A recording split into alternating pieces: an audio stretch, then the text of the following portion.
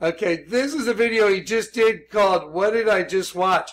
Now, because I've started talking about Gene a little bit, he's getting a few more views on some of his videos. He's pretty pathetic. He's done a lot of videos, all of me, and he doesn't get very many views. So after tonight, we're going to just take Gene's oxygen away by not going and seeing what Gene's doing, because it doesn't matter. Pray for him. Pray for him. He's as pathetic as a creature gets. And see, right there, another lie we can pile on your bonfire, Jonathan. I most certainly am not the most pathetic creature out there. There's plenty out there that are much, much more pathetic than I am. They're just not the ones exposing you. That's all. You better repent quick, Jonathan, or you know what's going to happen. Your supernatural gifts won't work anymore. Shush, bird. I wonder, why are you telling your viewers to stop watching my pathetic channel, JJ? What exactly don't you want your followers privy to, Jonathan? Because if you're going to sit there and try to portray me as some type of pathetic buffoon, that just might be what's known as bearing false witness, JJ. You have no idea what the content of those videos even contain, do you, Jonathan? Because if you did know all the contents of the videos on my channel, and you still told your followers that they shouldn't watch my channel because you know perfectly well that the case that I'm laying out against you and your antics is going to start overflowing very, very soon, Jonathan. And it's just going to be a matter of time until people start to realize that your 100% no lying guarantee, well, let's just say that that guarantee had a lot of holes in it, to put it nicely. So let me take this opportunity to drudge up one of my old videos. You know, JJ, one of my old videos that was on my previous channel lineup before I scrubbed everything off of it. But know this, JJ, this is only happening right now because it was you who resurrected my channel. This all lays at your feet, Jonathan. So as I hit play, I hope you and your followers, Jonathan, will enjoy this.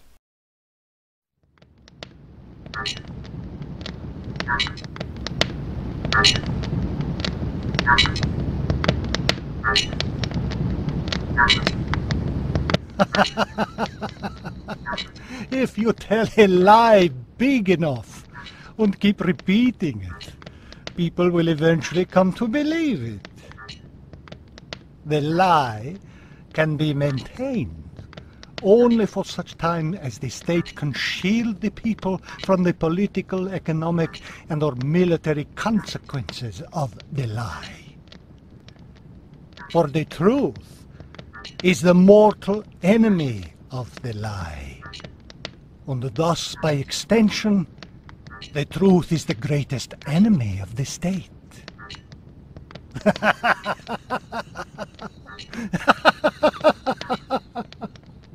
Okay, in our country we have what's something going on, a propaganda technique that's called grosse Lüge.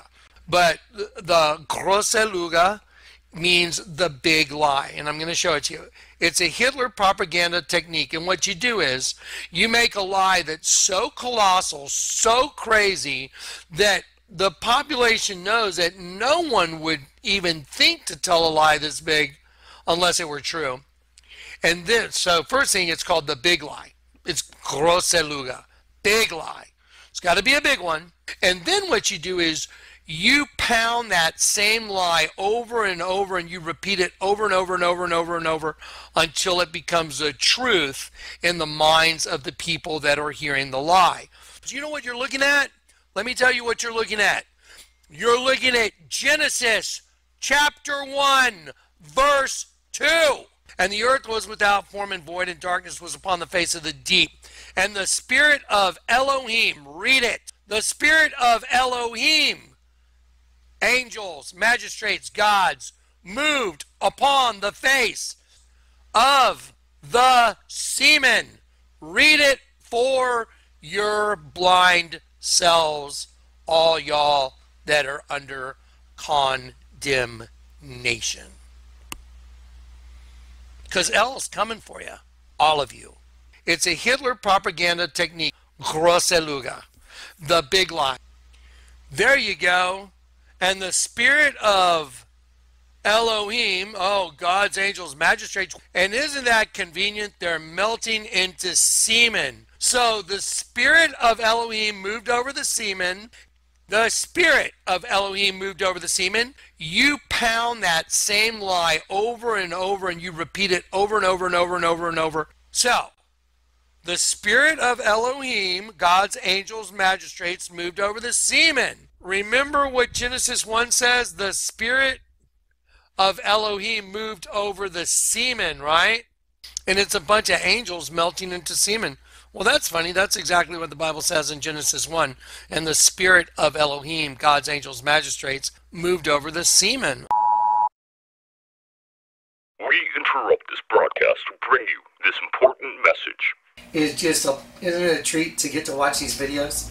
It is. And by the way, guys, don't forget to support the ministry. We're still here because we rely on this support to get this stuff done and to pay all the bills. And I'm not kidding. There's some bills.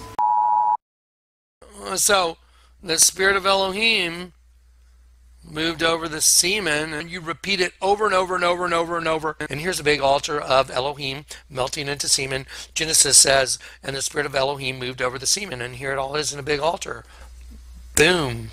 It's got a penis and a vagina. Well, that's what it says in Genesis 1:26, over and over and over and over and over. And in Genesis 1 verse 2, and the spirit of angels, Elohim, moved over the semen. You make a lie that's so colossal, so crazy, that's why they hate Johnny. Okay, you're looking at a bunch of angels melting into semen. Okay, that's what you're looking at. Let's go look at Genesis 1 verse 2. Boom.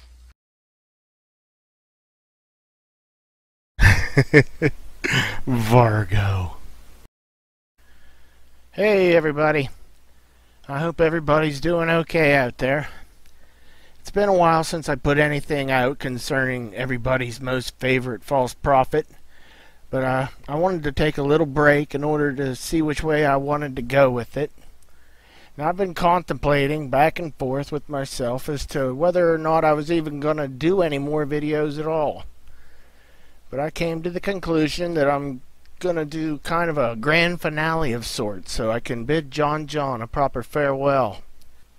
You see, there's a way Johnny Boy teaches his doctrine that always seems to leave a person with more questions than answers, and that's a convenient strategy for JJ, because it puts him in the driver's seat. It puts him in the position of having all the control over the information, because he's forcing you to accept everything on his terms. Because, you know, whatever anybody asks, it has to be thoroughly scrutinized before he'll do one of three things. He'll either answer your comments by telling you that you know less than nothing, he'll totally ignore the question completely, or he'll delete the question entirely. So what I think I want to do with these last few videos is I want to show everybody who even cares about what Kleck's deceptions are. I want to point out what I think he's doing. But I'm not going to be trying to provide anybody any answers. No. What I want to do is provide everybody with tons of questions, and that they should be demanding that Kleck provide all the answers. That's what he should be doing anyhow. He should be answering people's questions. I mean, from the very beginning of his ministry, Kleck has always said that he repeats himself over and over because that's the best way to teach people. But as we've seen at the beginning of this video, and what I think is the truth, is that he's very in tune with all the requirements for using what's called the big lie. And he does it in a very convincing manner in order to indoctrinate his followers. I mean, if it was good enough for Hitler, I mean, surely Johnny would love to incorporate it into his propaganda. So as I'm sure you've probably guessed already, I'm going to start off this video with JJ's lovely interpretation of Genesis 1 verse 2. And the spirit of Elohim moved over the semen. But even though this is number 1 on my list, we have to go to another one of his insistent teachings in order to debunk it. Now everybody should know already just how smart JJ is. I mean, he tells us all the time.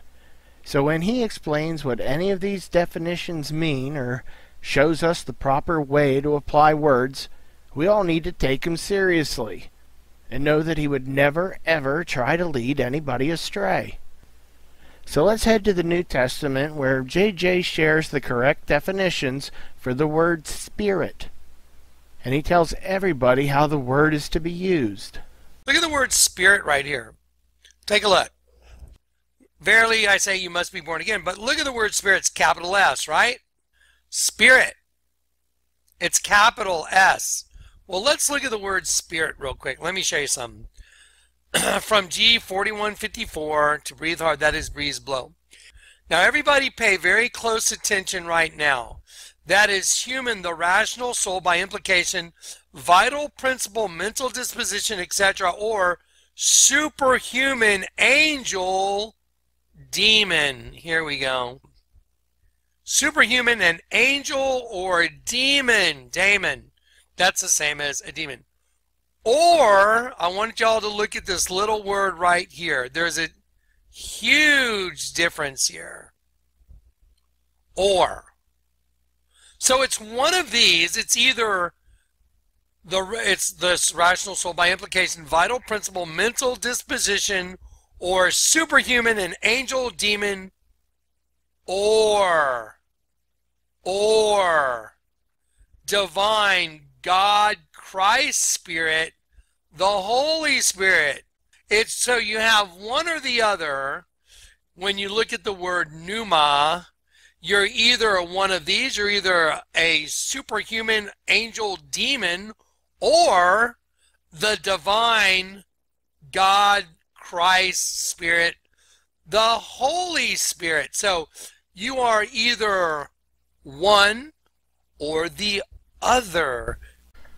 Okay, now that we let JJ get his little superhuman angel demon definition out of the way, I want to show you a collection of instances where he demonstrates exactly how you tell the difference between the bad superhuman angel demon spirits, you know, the ones that are controlling everybody until they get converted, and the divine God Christ Spirit. Who's the prince of the power of the air? It's going to tell us right now. The Spirit. Oh, that's a little s, isn't it? Look. That's a little s, isn't it? Look. The Spirit that now worketh in the children of disobedience. So look, before you get saved, who's your daddy? The Spirit. Little s. Verily, verily, I say unto thee, except a man be born of water and the Spirit. Capital S. Look at the number. Capital S. Look at the number. So you either have a superhuman angel demon breath running you, or you have the divine God Christ Spirit, the Holy Spirit, over and over, and you repeat it over and over and over and over and over. Now what? Ready? See John 3.5? That's capital. That's capital. Remember the number. Don't forget the number. So you have a superhuman angel demon spirit that's running you, or you have the divine spirit of Christ. One or the other. You don't get both. So, are you getting the point yet? If it's the superhuman angel demon spirit, it will always be declared by having a lowercase s. But on the other hand, if it's the divine, holy God, Christ Spirit, it's always going to be capitalized. I mean, that sure seems like a pretty simple rule to follow, now doesn't it? I would think so, but I wonder why Johnny Boy can't seem to follow his own set of guidelines when it comes to Genesis 1, verse 2. Who do you want to belong to, the Lord God or God? Who do you want your daddy to be? I want the Lord God to be my daddy, because he is. Wait a second, JJ. If you want the Lord God to be your daddy, wouldn't that be the Spirit that's spelled with the capital S? Like the same capital S found in Genesis 1, verse 2? Let me show you something. Ready? Genesis 1. Genesis 1. And the spirit of Elohim, is that word spirit capitalized? It's a yes or no answer. Moved, look right here, of God. I'm going to highlight that. The spirit, look. Is that word spirit capitalized? It's a yes or no answer. The spirit of Elohim moved over the face of the waters. Semen. Is that word spirit capitalized? It's a yes or no answer.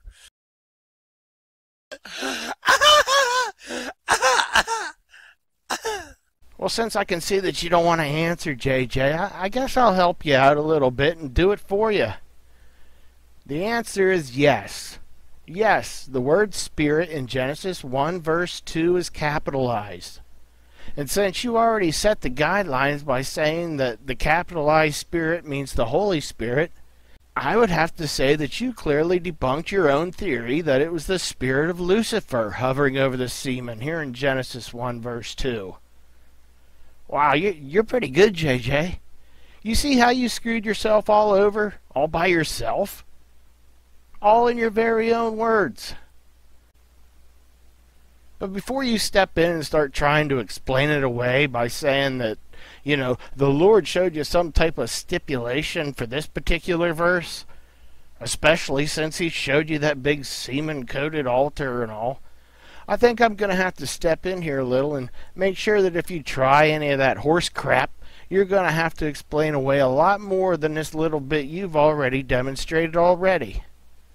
For instance, if you're going to try and stick with your explanation that the word God, as it's used here, it has to mean Lucifer, because the word Lord isn't in front of it. Oh, and if I hadn't told you before, which I'm pretty sure I have, but I'll reiterate it here again for everybody else. Your explanation for determining between Lord God and Elohim God, it's weak at best, Johnny. When the word Lord is not in front of it, it's not the Lord God. What? The Lord God. The word Lord is in front of God. You suck! Now I'm going to put up these verses that say Spirit of God. Here's 10 examples. No one can come with Scripture. And I know that there's plenty of people out there besides me that would love to ask you to explain how all these verses are referring to the spirit of Satan. Now take a good look at them all, JJ. I don't see one bit of difference here. Nothing in the spelling. No. All the S's are capitalized. Oh, wait. We're in good shape, too, because I don't see one instance where the word Lord precedes the word God. So this should be easy for you, JJ. You've been repetitively shoving that Genesis 1 lie down everybody's throat for how long now?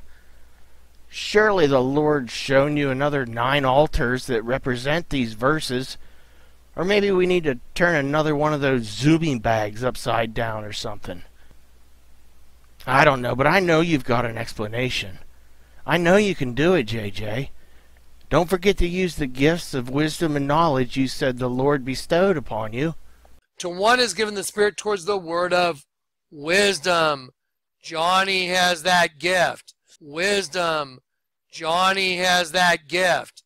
To another, the word of knowledge. Johnny has that gift. Knowledge. Johnny has that gift. Gnosis. Knowing.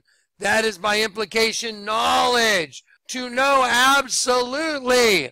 That's why I can speak with such authority and confidence. Because I don't think it, I know it. Because I don't think it, I know it. You suck! And what's up with always referring to yourself in the third person? It sounds extremely self-centered. It's like you want to be Jimmy off Seinfeld. Oh yeah, hey, Jimmy's ready. Jimmy got some new moves. Go, Jimmy. Check Jimmy out. Oh, Jimmy down! Johnny has that gift. Wisdom. Johnny has that gift. Knowledge. Johnny has that gift. Now, one of the tactics he'll use, or at least try to use, is he'll try to compare the use of the capital S for the word spirit, that it's because it's describing the spirit of a collective sum of angels that make up the capitalized version of the word God, H430. And he'll try to play his e pluribus unum card by saying one out of many, therefore it's a capital S, spirit.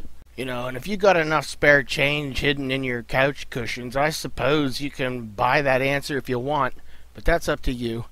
Like I said earlier, I'm not here to try and give you any specific answers to anything. I just want to be able to provide you with questions. You can find your own answers. See, now watch this.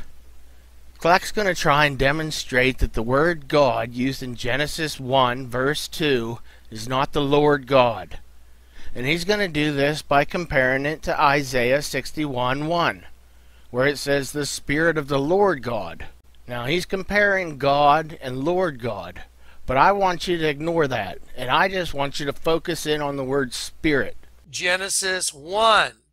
And the Spirit of Elohim, the Spirit, look, the Ruach, the Spirit of Elohim moved over the face as the part that turns of the waters. Semen. Okay, now listen, I understand you might be struggling with that a little bit. Let me show you something. Isaiah 61.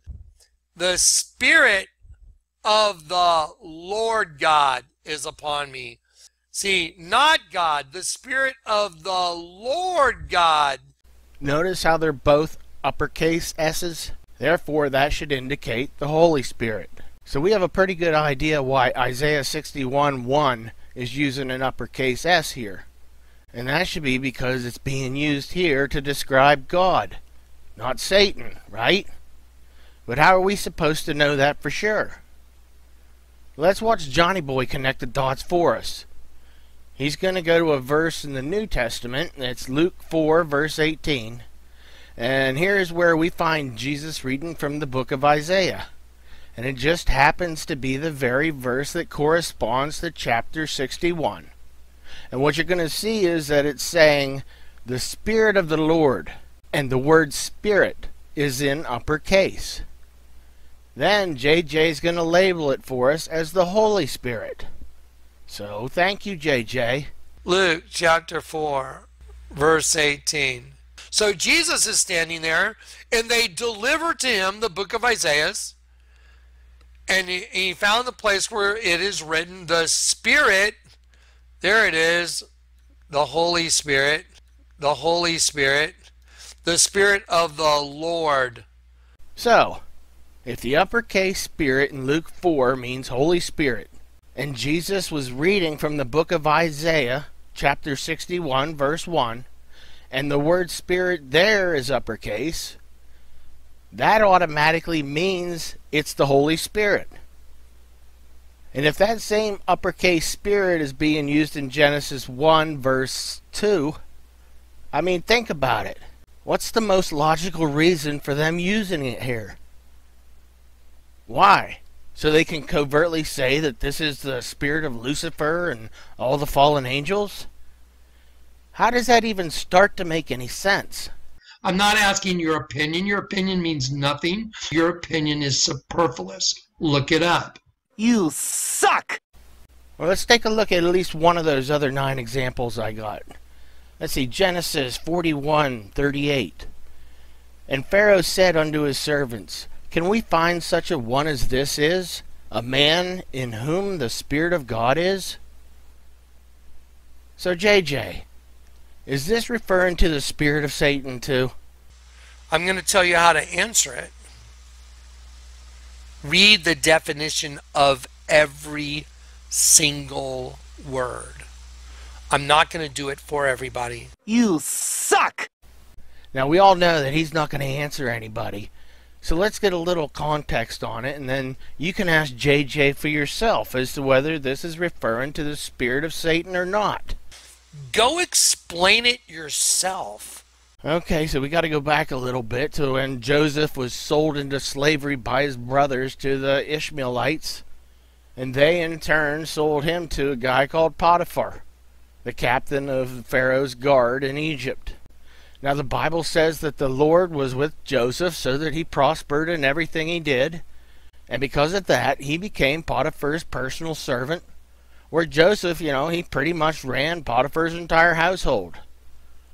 But then Potiphar's wife started hitting on Joseph and wanting to have an affair with him, but try as she might, he still refused to have sex with her because he didn't want to sin against God. But she kept trying to seduce him, and one day she grabbed him by his cloak. He wriggled out of it and took off. But she still had the cloak.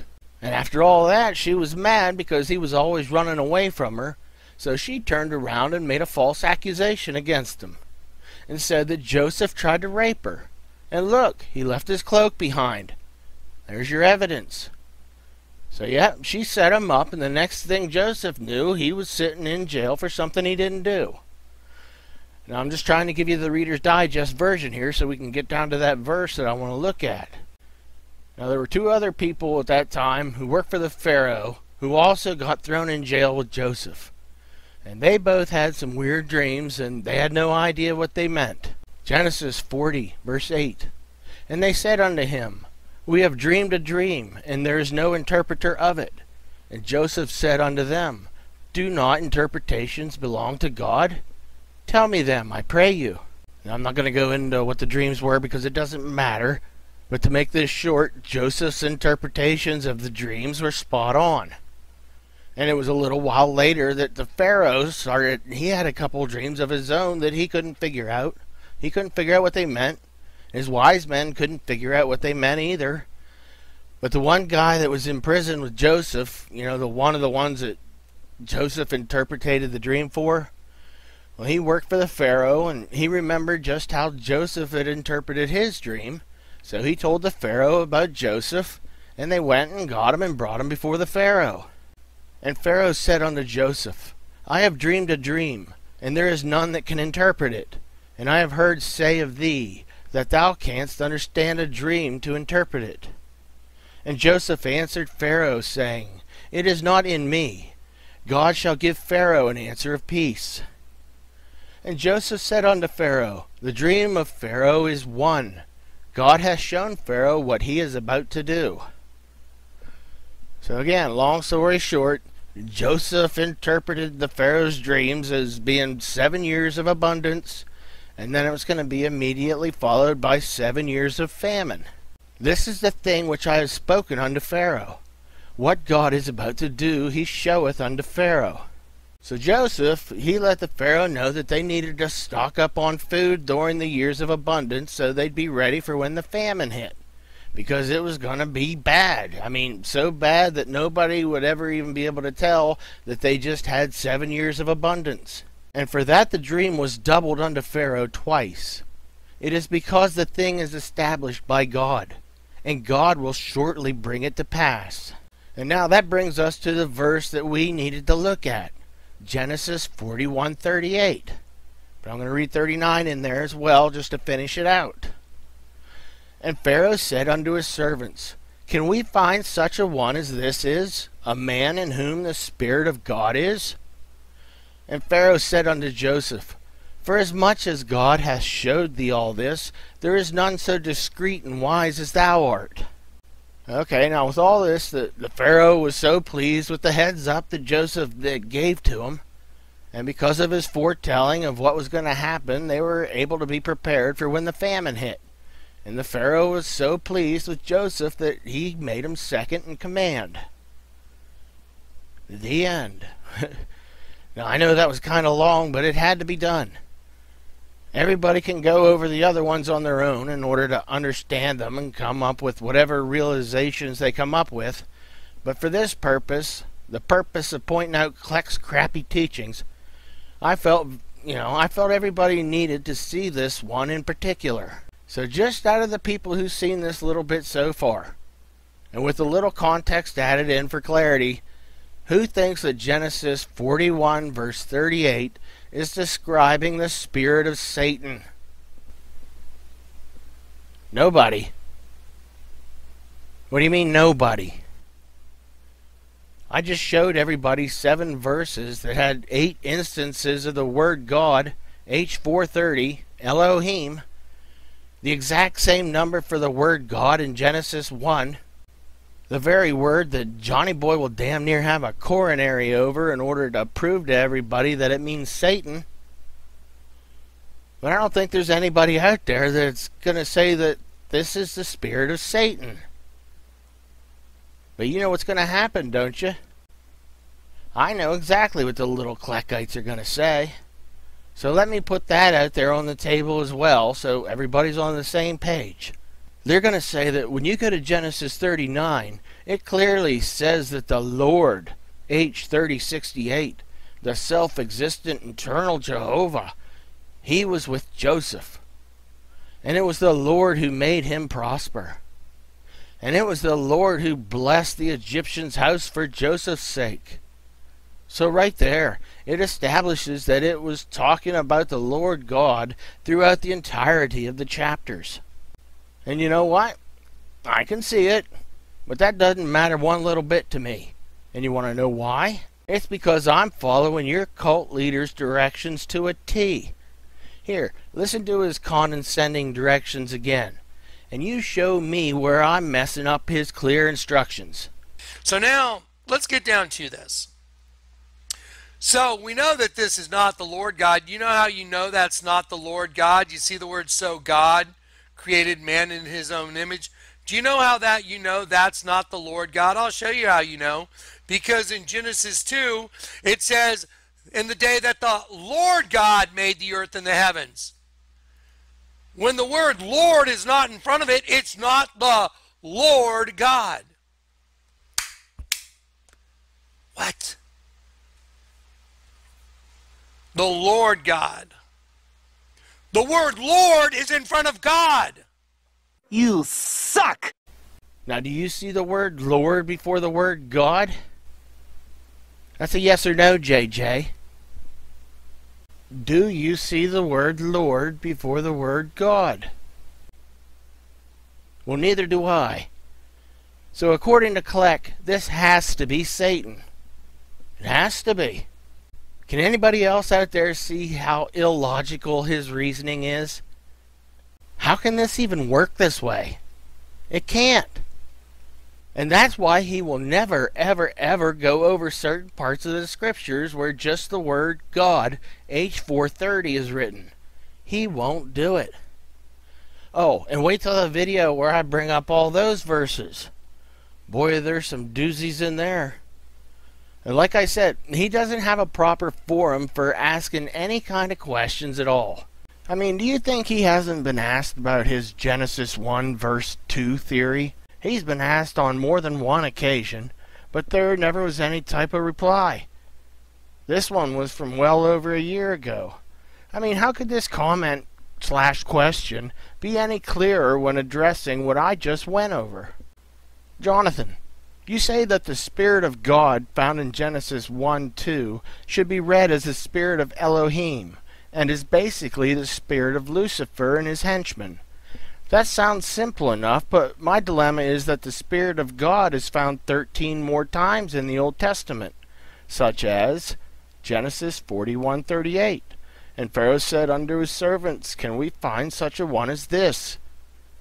A man in whom the Spirit of God is. Are all these instances of the spirit of Lucifer? And I didn't get any reply on that one. He deleted that account. Okay, here's another example of a comment that went on the chopping block. Jonathan, you said that the spirit of the Elohim moved upon the seaman. I understand the comparison to the altar, but if angels are spirit and man wasn't created for another 6 days, I can't understand how the water was referred to as semen in verse 2, especially if it wasn't created yet. Now even that one deserved a little bit of a reply, Johnny. But no, it got deleted, and that account eventually just got the old chopping block altogether. Okay, here's one that's more recent. February 19th from this year. Hello, Jonathan. I've heard you on numerous teachings explain the important differences when defining the word spirit. The uppercase S will be used when it's referring to the divine Christ spirit, but the lowercase s refers to the superhuman angel demon. If this is the way we are to understand these distinct meanings, could you please explain why the word spirit in Genesis 1:2 is in uppercase, and the Spirit of God moved upon the face of the waters? Since this God is Lucifer, why would he have the honor to claim the uppercase S, especially since he is an entity of evil? I hope you'll be able to respond, and I thank you very much for your time. Like that does any good. But then I get this response from this guy, AJW. He already explained this in previous videos, which you can find here on his video playlist pages and on his website. So I wrote back to him, that sounds great. Could you provide me a link or the name of a particular video I should search for that covers his teaching? He has a big library of videos, and I scanned the titles of the last 6 months, but failed to see anything. It's possible I overlooked it, so if you would be most kind. Yeah, and I didn't hear nothing back from good old AJW. I have more, but there's no reason to go over them all. I mean, you get the gist, don't you? I got the same non-response, and you guessed it, this channel doesn't exist anymore either. Does anybody out there see a constant theme with the channels that keep getting deleted? Are they being deleted because I'm on there spewing my doctrine and arguing with him or his other subs? No. It's because of the content of my questions. He don't want anything to do with trying to answer any of them. So they go bye-bye. Then he can go back up there on his soapbox and keep pumping out his repetitive drivel. You know, showing everybody the same old verses over and over, and then telling us how blessed we are that he shares his holy load of crap with everybody else. And I'm almost certain that this AJW goof is just some Kleckite that runs cover for JJ. If it isn't JJ himself, which I'm certain he has pseudo accounts to do just that. See? It's a nothing channel. And I'm still waiting there, AJW, for that precious information you said he already went over. What a liar. And even if he ever does decide to, answer anything, he'll divert. Here, just watch this. This is a perfect example of Kleck answering what he actually deemed as a good question. Look, some people have come with some legitimate questions. I saw a very good legitimate question on Psalm 60. Psalm 60, I believe it was. Nope, maybe it was Psalm 61 or something. It was a legitimate question, and I went, hey, good question. And let's see. Hear my cry, O Elohim. Look, attend to my prayer. That's a legitimate question. I'm going to tell you how to answer it. Read the definition of every single word. I'm not going to do it for everybody. Quit making me the guy, oh, well, go explain this. Go explain it yourself. Don't be lazy. You suck! Well, where are my manners, John? After acknowledging that viewer had a good legitimate question, even raising her confidence level by reading the question out loud for everybody else to hear, I mean, that was awesome. And even though you finished up by basically giving her a big F you and kicking her to the curb, all while you're sitting there calling her lazy, I'm going to let you shamelessly plug your channel and ask for more money, because I know skydiving can be expensive. But I wanted to make sure that I let everybody see the positive effects that you instill upon your viewers, and that when they give you all that under-the-table, non-taxable income, they'll know exactly what kind of good ministry you run. You're a blessing, Johnny, a blessing. I saw a very good legitimate question on Psalm 60. It was a legitimate question, and I went, hey, good question. That's a legitimate question. Quit making me the guy, oh, well, go explain this. Go explain it yourself. Don't be lazy. A deal's a deal, JJ. Here you go. During that time, I'm required. The Lord has shown me you have to do something for me. And I will be risking my life constantly to do it. So, right now, I'm going to take a little, let's call this a little station break. Let me show people, please go support the ministry now. Please. I mean, guys, listen. This is way bigger. Way, way, way, way. You pound that same lie over and over and you repeat it over and over and over and over and over. Way, way, way, way bigger. This is an end of the world testimony. No one would even think to tell a lie this big, and we need your help. Some people are not comfortable with, PayPal and stuff like that. I need y'all to step up. Big lie. It's got to be a big one. This is huge. It's literally risking my life from now until the moment that this is going to be executed. It's so huge. It's got to be a big one. So please. So I'm going to risk my life. I'm asking y'all to step up, please, financially. So you can PayPal us or you can send it to that address. Now here's the thing. We are under a time frame. We are now literally taking steps. Literally, I'm not joking. Kind of like Noah had to start building the ark and the Lord gave him directions. We've got our instructions now. Do it. We have been guaranteed, given the task of warning people, and it's going to be an end time event. So get ready. Over and over, and you repeat it over and over and over and over and over until it becomes the truth in the minds of the people that are hearing the lie. And it's going to be an end time event. An end time event. So get ready. Groseluga. An end time event. Okay, let me stop this one right here so these videos don't go too long, and then people will lose focus. Part 2 is going to continue with the debunking of Johnny Boy's Satan over the semen story. And don't fret, JJ.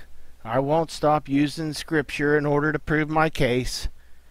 As a matter of fact, I think I'll be bringing even more than I have so far. You'll be proud of me.